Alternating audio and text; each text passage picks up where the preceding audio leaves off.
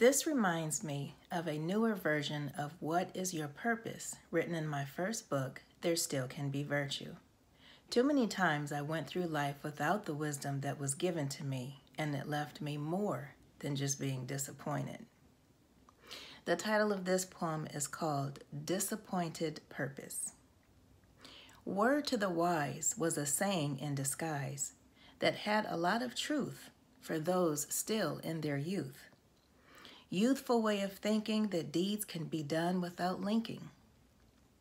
Wisdom and understanding, soon their souls will be demanding. Demanding that they stop the chase, for the fountain of youth is not the race any of us should ever participate in, 'cause in the end, the devil, not us, will be laughing.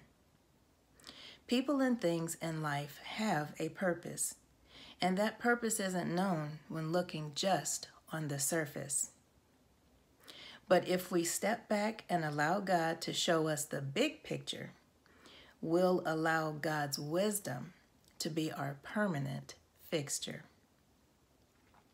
When this is done, we allow Him to guide our focus. His rays of light and understanding, like rain, will soak us. But if we choose to ignore God, our purpose may be disappointed because we relied on our youthful wisdom and not God's anointed. In Proverbs chapter 15, verse 22, it says, "Without counsel, purposes are disappointed."